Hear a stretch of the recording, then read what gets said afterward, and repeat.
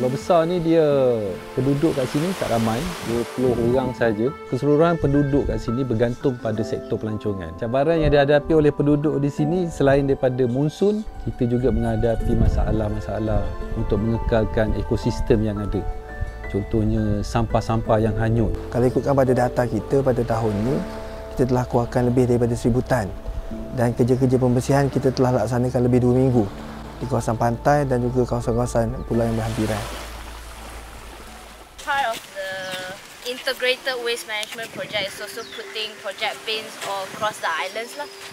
So far, this is one of the examples. I've been with TIC for years specifically for this project lah. Waste management for solid waste, wastewater, and also about community development and sustainable tourism lah. Our mission is to protect and conserve biodiversity in the Mersing Island. Since 2021, we've been running an integrated island waste management project in collaboration with UNDP. We wanted to work on island waste management because there's a whole chain of logic where islands have a lot of food waste, and in that component of food waste, resorts are the biggest contributors of food waste. That's why part of this project, we also do like organic composting lah. So we collect food and then we compost it using the machine, and then we create organic compost to use for community garden. What basically can enter the composter is every type of food waste. Like we'll basically mix the food waste with sawdust, churn it, so it stays inside the rider to be composted by like a bacteria culture. And after 2 weeks, it will produce like a semi-matured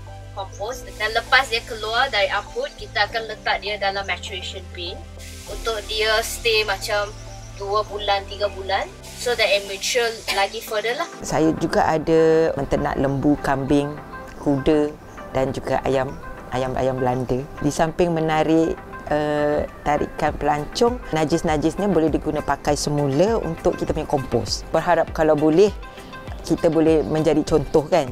Tapi nak jadi contoh, kita yang kena buat dulu.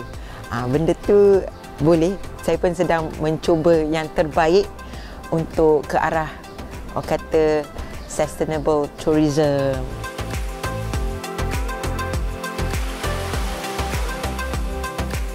We'd hope that there are like interesting learnings and a kind of a chocolate box of solutions that would fit for different communities. The community's engagement in changing behavior, the community's engagement in spreading the message, all of this is absolutely critical. So we go right from the get-go, we try to involve community. We in fact design the project through a series of community consultations. Kita harap dengan adanya bimbingan dan juga galakan daripada pihak UNDP ni, kita sebagai agensi yang memantau local authority dalam daerah Mersing, kita dapat wujudkan suasana pelancongan yang akan memanfaatkan semua operator-operator, penari-penari tempatan dan juga pelancong yang akan datang ke daerah Mersing.